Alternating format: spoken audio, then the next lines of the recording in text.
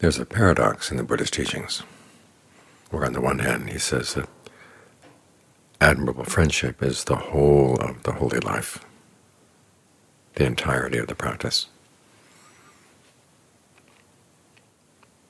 And on the other hand, where he says he's simply one who points out the way.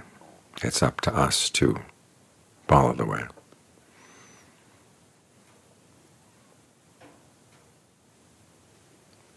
The sense of its admirable friendship being the whole doesn't mean that it takes care of everything.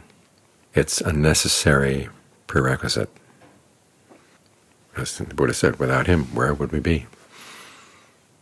We wouldn't know anything about the path. We wouldn't even know that there was such a path. You read all the strange beliefs that were held in his time. And if it weren't for the Buddha, those would be still around. And many strange beliefs still are around.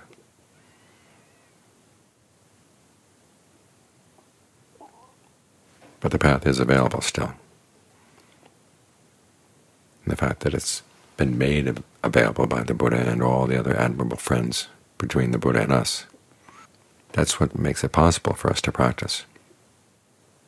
So we should have a sense of gratitude for them. But at the same time we have to realize they can't do the work for us. Because after all, suffering is an inside job. It's something that we're doing to ourselves. And the end of suffering is going to require a skill. In the Buddha's analysis, the causes leading up to suffering all come from ignorance, avijja. The opposite of ignorance, vijja, has two meanings in Pali. One, it means knowledge, and two, it means skill.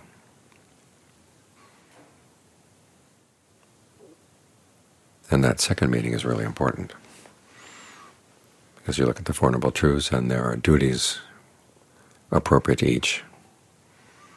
Suffering is to be comprehended, its cause is to be abandoned, cessation is to be realized, and the path to cessation has to be developed. Each of those duties is going to involve skill.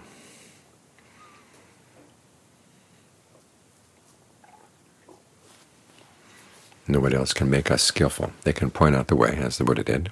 They can show us how things are done. But they can't take their skill and put it in our hands or put it in our hearts. That's something we have to do. We have to cultivate the desire to do that.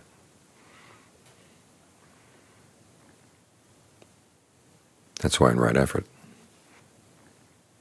the phrase generating desire is so important.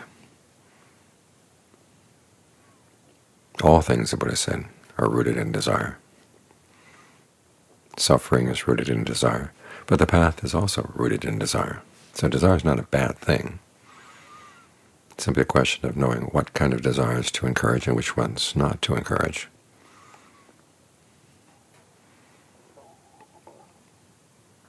And the desire for awakening also is not a bad thing. All too often you hear the desire for awakening is one thing that gets in the way of our awakening, of seeing our true awakened nature.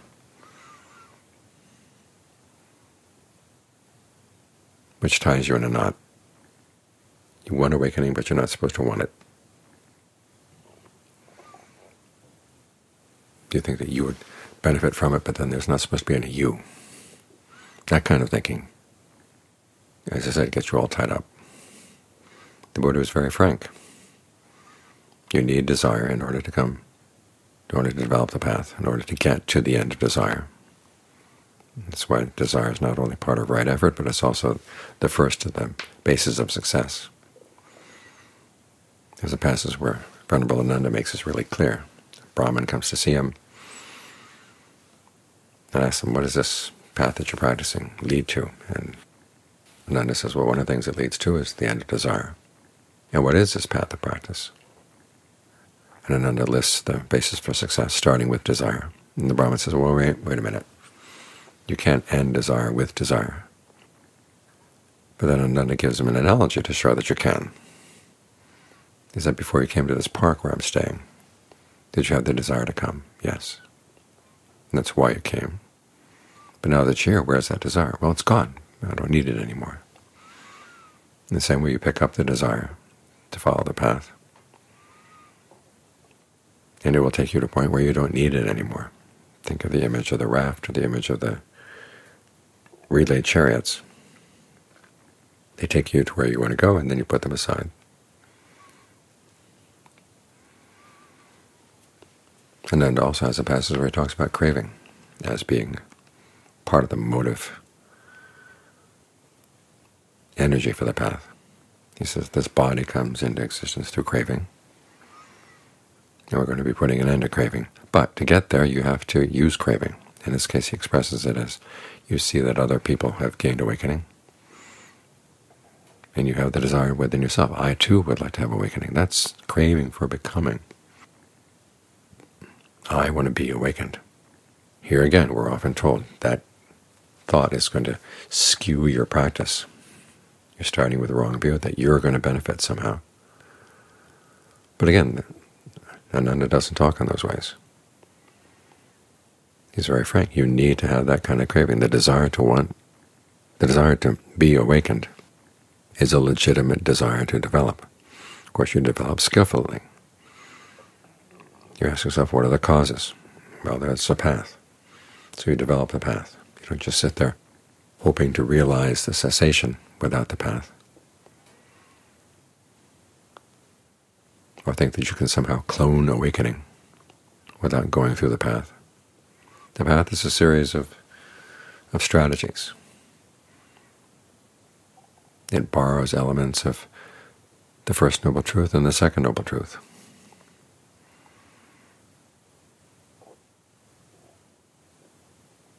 This is paradoxical, because all too often we're told that the path and the goal are the same thing. In other words, you get to the Third Noble Truth by doing the Third Noble Truth, and somehow the Fourth Noble Truth is the Third Noble Truth. And that's not the case at all. The Fourth Noble Truth borrows elements from the first. We cling to the aggregates. Well, you use the aggregates on the path.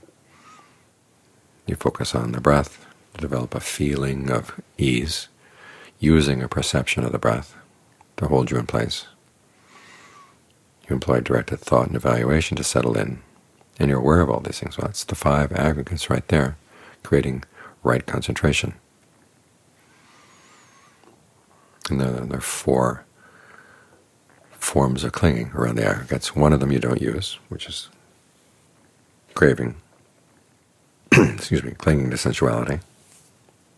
But then there's clinging to habits and practices, clinging to abuse, clinging to doctrines of the self.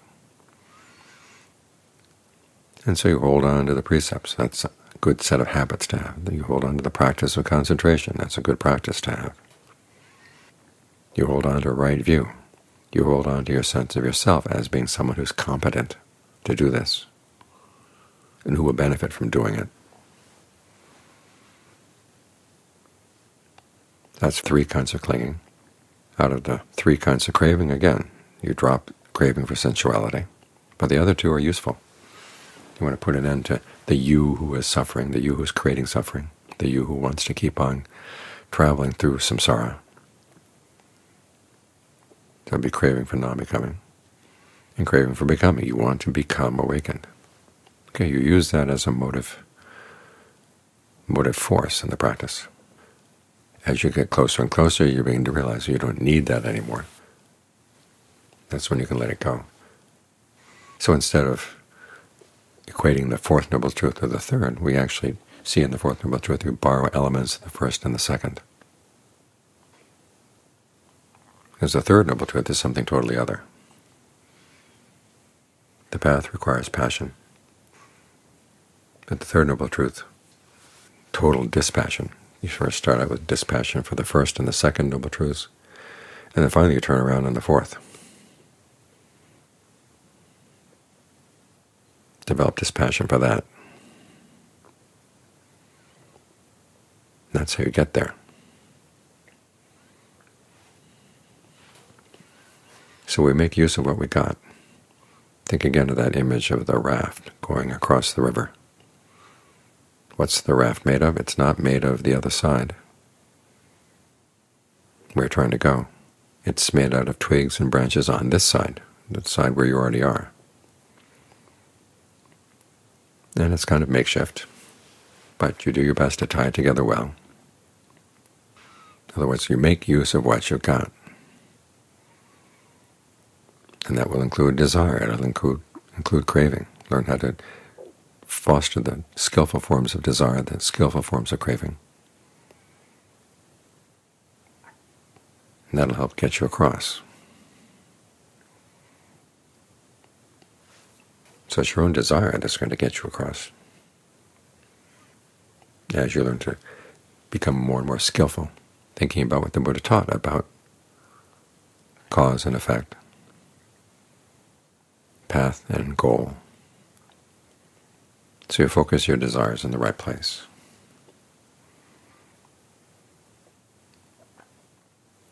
So on the one hand, the holy life is totally dependent on the Buddha. On the other hand, it's rooted in desire, like every other Dharma. May sound paradoxical, but as you get a sense of the path, you begin to see that it all makes sense. And the Buddha was wise in the way that Ajaan Lee would define wisdom. The sort of person who can take almost anything and get good use out of it.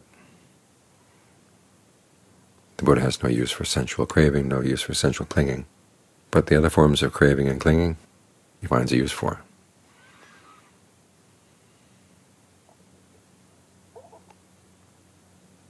And it's up to us to figure out how to use those things in a skillful way. So we get inspiration from the Buddha, and that's the sense in which the entirety of the path depends on him, because otherwise we wouldn't be here.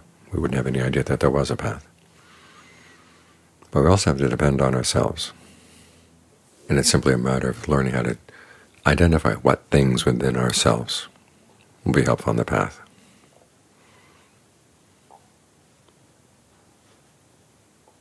And don't be surprised to find desire and craving among those things.